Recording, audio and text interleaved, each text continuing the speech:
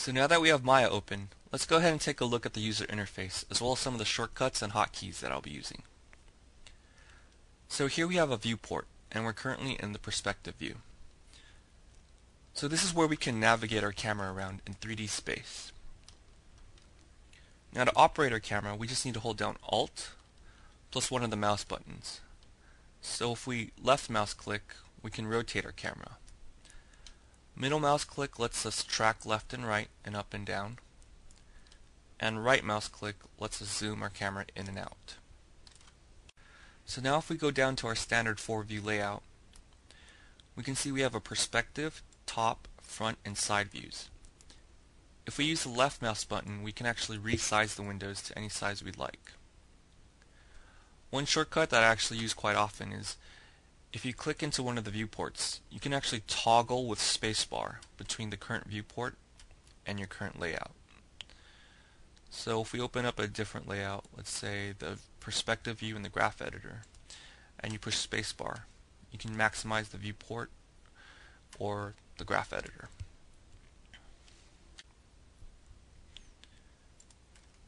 So now let's take a look at the toolbox. So here we have our standard select, move, rotate, and scale tools. So we can access these here inside the toolbox, or we can use the hotkeys Q, W, E, and R. So if we change this to object mode, and let's create a sphere. And we push Q, we can select the object, W to move, E to rotate, and R to scale. So now if you just wanted to change the size of the handles, you can use the minus key and the plus key to make them smaller and larger. This works for the move tool as well as the rotate tool.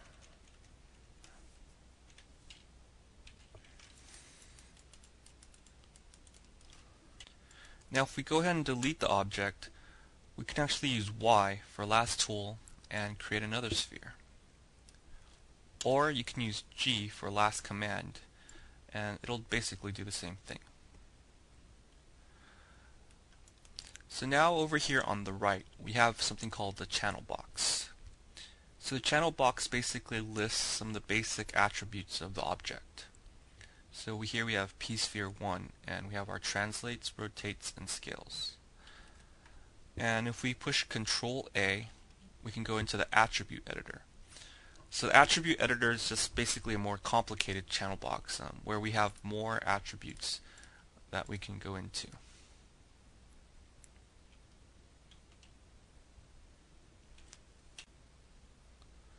One of the more interesting features of Maya is that it uses something called marking menus. Marking menus basically give us easy access to virtually anything inside of Maya. To get to marking menus, we just right-click on the screen. So if we go ahead and right-click on the sphere, we open up its component selection tools. So we can select its edges, vertices, faces, and we can go back into the object mode to select the entire object. So the marking menu in this instance was basically a quick alternative to going up into the status line and selecting component selection, and then selecting its vertices, edges, and faces. So another useful marking menu shortcut is to hold spacebar on the screen. This gives us easy access to things like the file menu up top and the viewport menus above the viewport. Now when using operators with the marking menus, like the spacebar, we're actually going to use the left mouse button to select our menus. If we go ahead and click in the center where it says Maya, we can actually jump to our different viewports, like the perspective view, the top view, the front view, and the side view. So this is actually a pretty cool alternative to just going with our 4-view layout and toggling with the spacebar. One of the interesting features of Maya is that it uses something called modules. We can access the different modules here in the upper left-hand corner.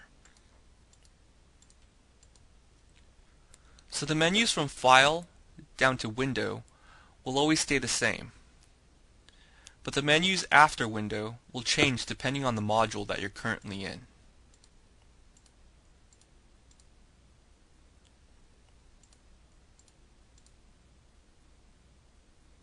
So what this does is it keeps the user interface clean.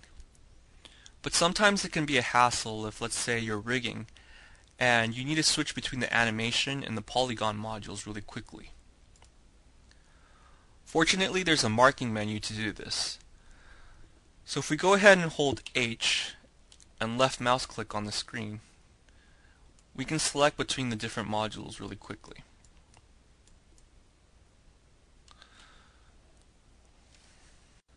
So if we go ahead and hold spacebar and then left mouse click to the right, we get a set of marking menus that lets us toggle on and off various parts of the UI.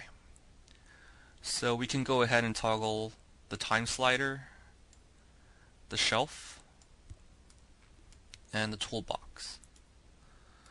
So this is a great way to create more real estate, but it's also a great way to just learn parts of the UI if you're not familiar with them yet.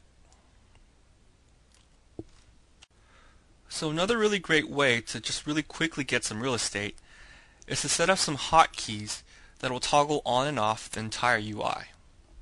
So let's go ahead and go to Window, Settings Preferences, Hotkey Editor.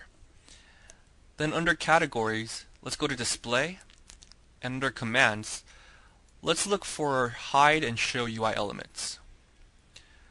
So let's set up the Hide UI Elements first. So if we go ahead and assign the key to be Z, and let's use the Alt modifier and just click Assign. Now for the Show UI Elements, let's go ahead and use A for the key and Alt for the modifier, and then Assign. And it says the hotkeys are already assigned to toggle wireframe, but that's okay because I think this one's more useful. So now that we're done, we could go ahead and use Alt-Z to hide the complete UI, and then Alt-A to bring it back. So now we have a really quick way to get some real estate when we need it. So if we take a look at the sphere, we see there's no texture on it, and it's assigned a default Lambert 1 material. So let's go ahead and right click on the sphere and assign it a Phong. Now we're going to place the texture inside the color node of the Phong material that we assigned the sphere. So if we go ahead and click on the box to the right of color, and let's give it a checker texture. So Maya has a few different shading modes. We can push 4 for wireframe, 5 for shaded, and 6 to get our texture to show up. Then 7 is the shading mode for the lighting, but currently there's no light in the scene, so we just get a black silhouette of the sphere. So now if we want to undo, we can use either Control-Z or just push the Z button. Then the command for redo is capital Z, which is going to be Shift plus Z.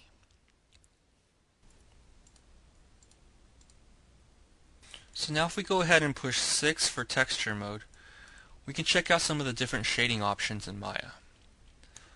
So now let's go up to the top of the viewport, and under shading, let's turn on wireframe on shaded and X-ray mode. So basically these two shading options are great if you just want to see your mesh on top of your geometry, and the X-ray mode is good if you just want to see through your geometry to either make selections easier or just to get a better view of what's on the other side of your geometry. So let's go ahead and delete the sphere, and that's it. So this concludes our overview of Maya.